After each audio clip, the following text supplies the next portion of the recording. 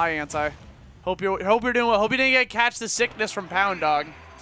Okay, let's jump in, dude. Game number 1. We're getting ready to see some sick smash action here. Welcome to Losers Final. Winner goes on, loser goes home. Jewel versus Utopian Ray. The Ray train, again, not stopping for anyone. Jewel, however, looking to make some magic happen here at Pokemon Stadium.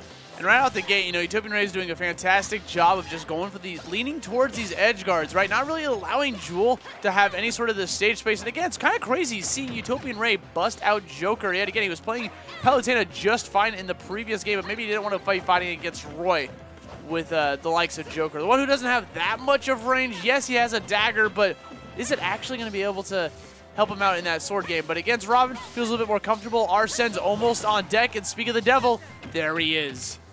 Is that a devil or an angel? It's either way, heaven or hell. This is Duel 1, and Utopian Ray says, "Let's rock." We Blaze Blue. I mean, this is Blaze Blue Cross. You know, like we got Persona's in that game too, so that's probably where he's going to. That's actually Guilty Gear. Yeah, I know. I was just trying to go for the other anime fighting game. Okay, man. Shout out to Arc System. Yeah. Either way. You can't escape from crossing face, but you can take some time out to play some Smash. I feel it, dude. Absolutely. Utopian Ray trying to even things up, or trying to maintain the lead, rather. Jewel looking to get his teeth. Yeah. Almost died. Now you got the Nosferatu coming in. He'll be able to absorb some free health. I like that he saw that coming, just absorbed it using Rebel's Guard to turn that into a full charge for Arsene. Now with Joker having that, Arsene's going to give him access to a new move, Wings of Rebellion, to get back onto the stage. Really good recovery, but going to be able to catch that ledge jump back air from Jewel, calling out all the stops from Ray's Joker. And Arsene's going to take a little bit visit to pocket. Now Utopian Ray with a slight lead.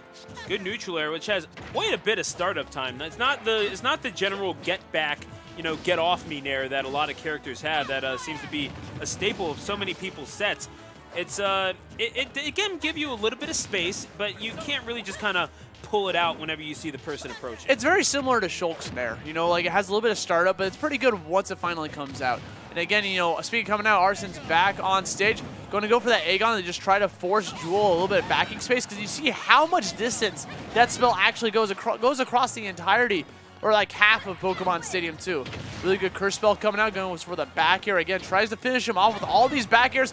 Back air being a really solid choice for an offstage edge pressure because of how quick it is and how strong it is, especially with Arsene backing it up.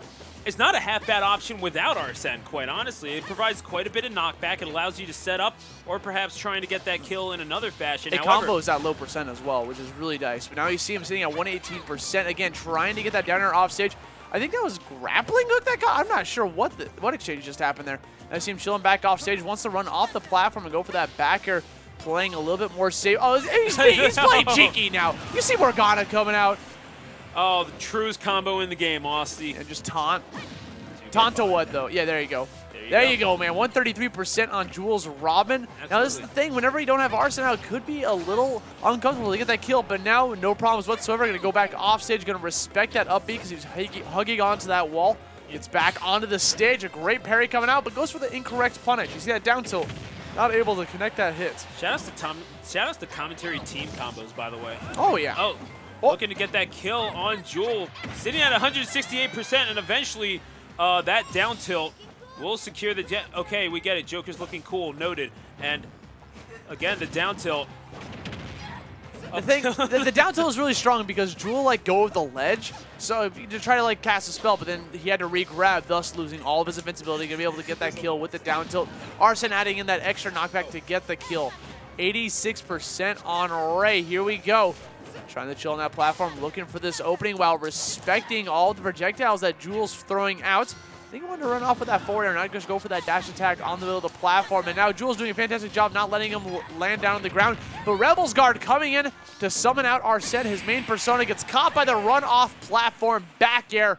Levin Sword sealing that first stock, and Jewel's going to move this on to game 2 with a 1-0 lead. Absolutely. A nice back air, take a shot.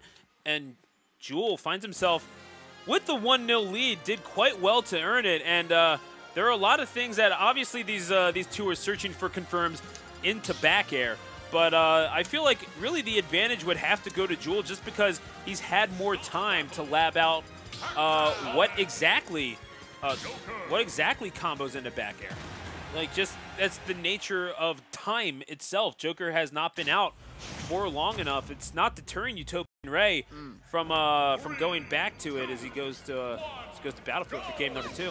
Well, fun fact, back air combos into back air, combos into back air. You can kind of just drag it around, very similar to how like Roy would combo forward airs back in the Smash 4 days. And so, you know, as long as you got that, you eventually get this kill. You saw him charging that Rebel's Guard for such a long time, then Jewel just went for the jab, try to charge at that meter as fast as possible. But you know what? It just could be a little bit of matchup inexperience. I'm pretty sure Jewel's never fought a Joker in bracket before.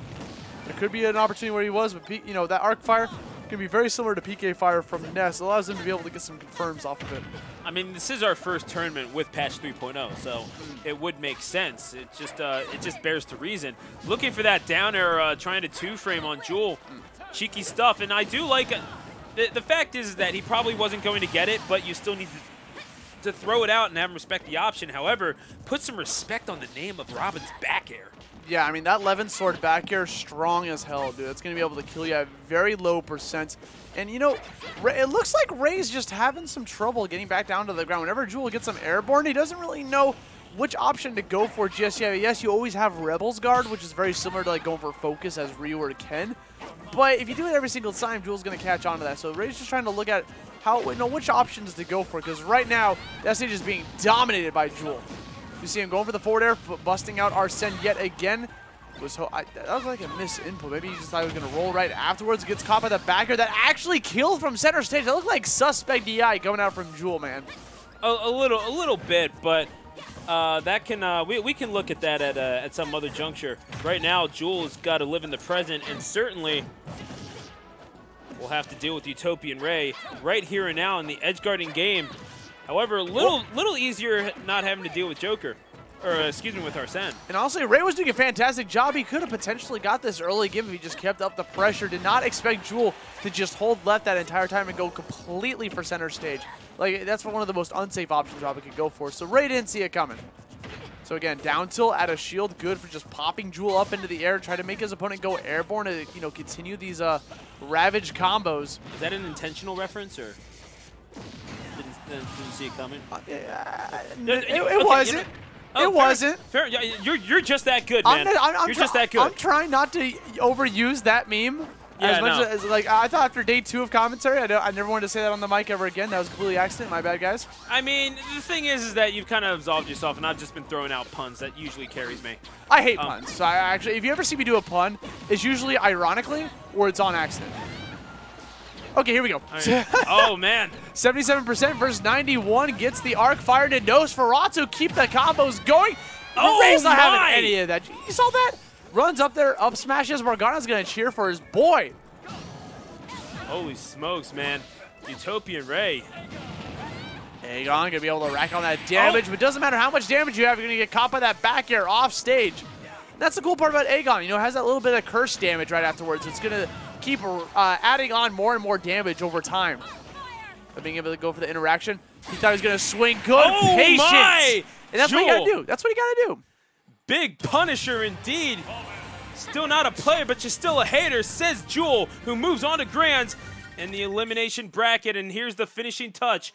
The coup de grace administered by Jewel, just a little late on that Rebel's Guard. He drops it, and then he strikes. Yeah, the thing is, you cannot hold Rebel's Guard forever, so Utopian Ray went for the most optimal punish. He was just waiting for it to wear off, and once it did, he had a forward smash coming his way. Again, people like that have trouble against Rebel's Guard, like maybe some people have had in the past since they're not used to the character, you got to remember that eventually, just treat it like a focus attack, you know? That's how I like to think of it. When it comes down, grab beats it.